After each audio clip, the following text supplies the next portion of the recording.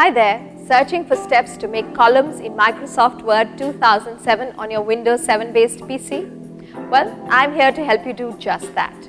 At iYogi, we want to help you with your technology related questions. By adding columns to your Word document, you can give it the look of a newsletter or a magazine. So here's how you can make columns in a Word document on your computer. Follow me. Open Microsoft Word document. Select the entire document or the text that you want to place in columns. Click the Columns button on the Page Layout menu. The Columns button looks like a page with 2 columns of text on it. In the palette that opens, select the number of columns that you want on your page. The text will now be separated into columns.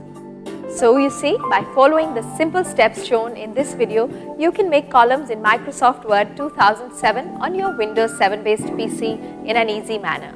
Don't you just love technology? At iYogi, we're on standby to help you get more out of your PC, along with its related software and programs.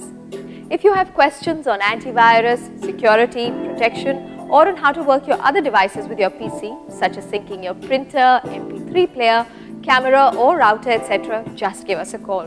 We'd be delighted to help. Go ahead, have fun with your PC. Good karma.